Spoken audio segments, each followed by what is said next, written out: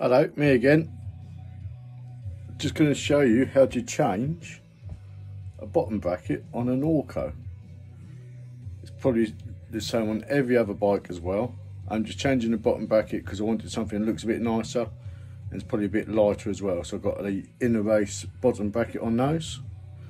So basically going to make a start with the tools you're going to need. Obviously you're going to need a pedal spanner, but I've gone over to different pedals, so you need an 8mm hex wrench or Allen key, 24mm spanner, bottom bracket tool,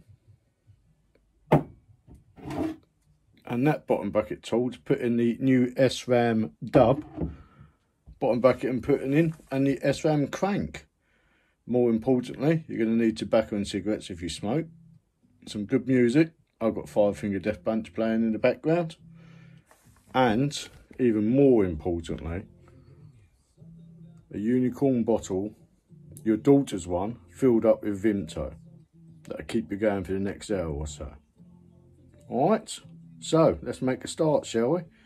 If there's a bit of swearing and stuff, I apologise because I've made a few cock-ups. So here we go. First of all, we're going to start off taking the pedals off. I've already cheated a little and loosened the pedals up. Obviously I've got the hex wrench pedals. If you've got a standard pedal, cheapo pedal, then you're probably going to have the you're going to need a pedal spanner to get these off. I think they're normally about a 15mm. There's one pedal, one stamp pedal. Spin it around. Wrong way. No, wrong way.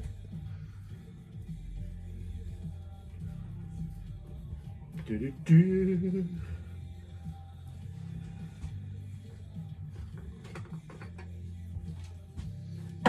Also, once you get these off, it's always good to have a little poke around in there with a dry cloth and some WD-40 to give it a good clean up as well, because it gets missed when you try and wash it up and all that. All right. So the next thing, I'm going to lock out the rear derailleur. Locked out. Chain off. There we go. Some people take chains off completely. Don't need to do that. Next, going to get crank arms loosened up. One.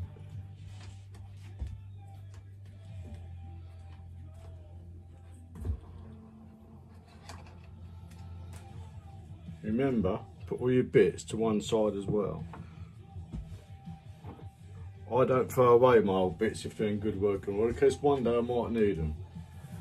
Let's go on the other side.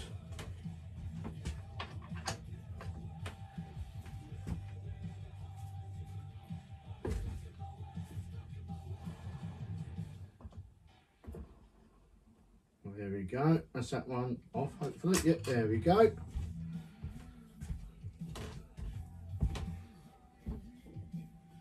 That's those off.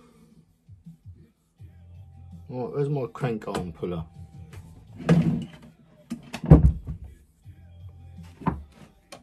There it is. Or something else you're going to need. Crank arm puller. With a 15mm spanner. Unless you've got a proper one. One that already has a spanner fitted to it. You may well have. This one's just one of those cheap kits you get from Alfred's or any other cycle stores.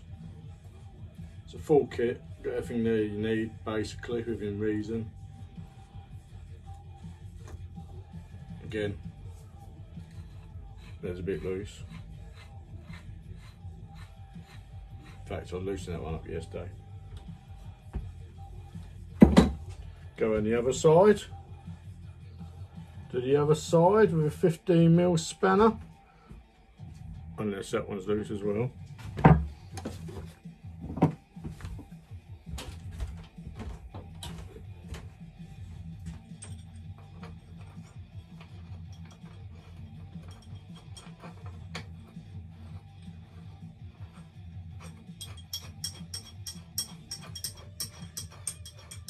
up. I've done this before on another bike, on my bike I use for work, and it stripped the threads, so be warned. Luckily I've had these ones off before, just recently, just to get bearing sizes etc for the SRAM dub. Done.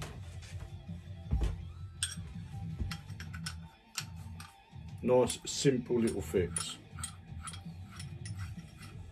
And now let's get the bearings out, which probably weigh about half a ton.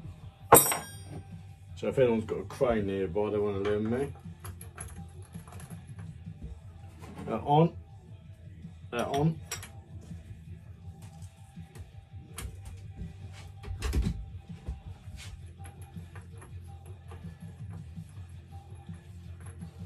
There we go.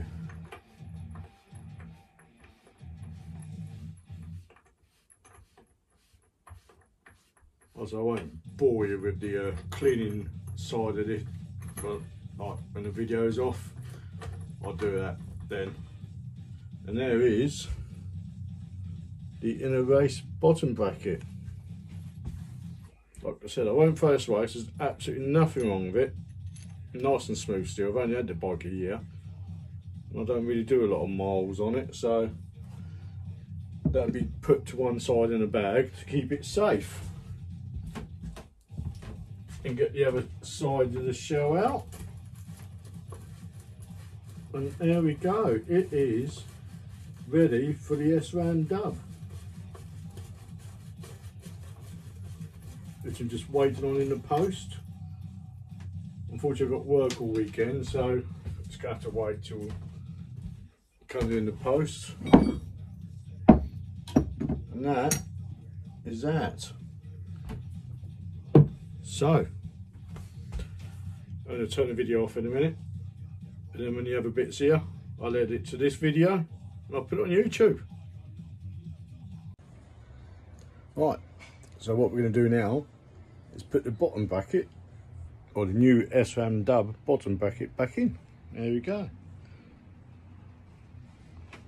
Let me show you the bracket itself. Oh, there we go. That bit and that bit. So let's pop it in, shall we? Right, so here we go. That side in first.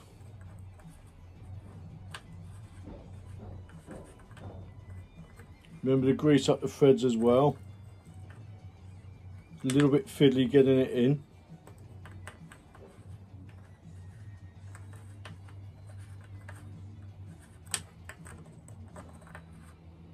It's a bit awkward doing it like this as well. There we go.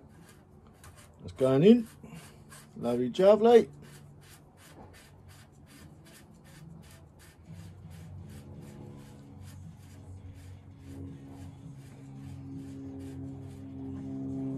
There's that one.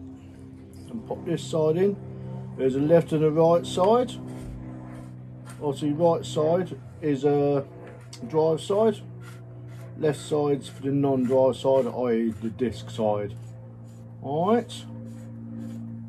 So there is those popped on. Then you get your bottom bracket tool. It's a 12-point tool. And tighten those bad boys up. And there we go. Simple as that. Then I'll see you install the crank in a minute.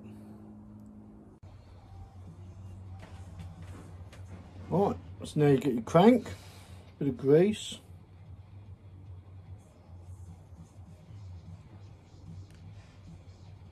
I like it well lubed up.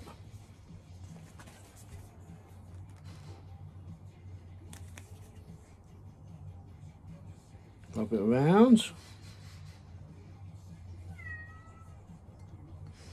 Ignore the cat, if you can hear the cat meowing at me. There we go, all nicely lubed up and re-greased.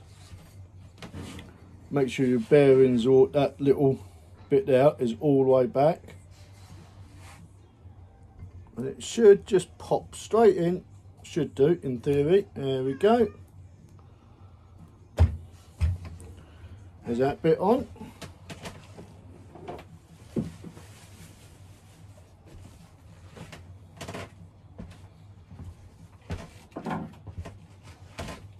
and pop that bit on. Get your 8mm Allen key, or hex wrench as you Yanks call them, and start to wind it on.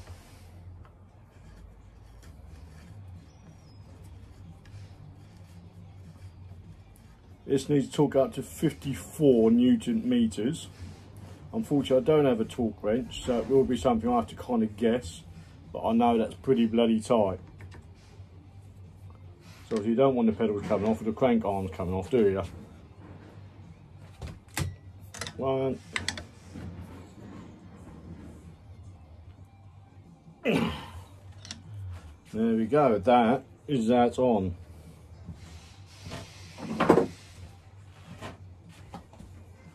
Chain on.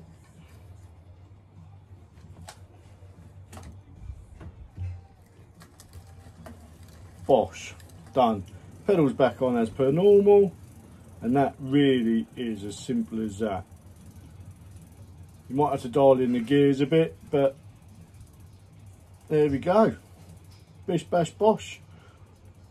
Bob's your uncle, Fanny's your aunt. Always wear a helmet, knobhead.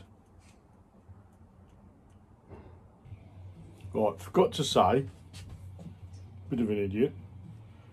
Wind that bit on and then pinch up with a 2mm Allen key. So that way you get no play in the crankset, in the bearings. Also, trying to do it blind is not exactly easy. There we go, got it. Pinch that up.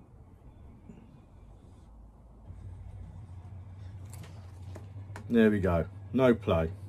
Otherwise you get plank floating about everywhere, and that's not really good. The bearings or the crankset, you're going to put premature wear on it. There we go. It is all set, it's all done, all ready for a ride out tomorrow maybe, hopefully, if the weather's nice.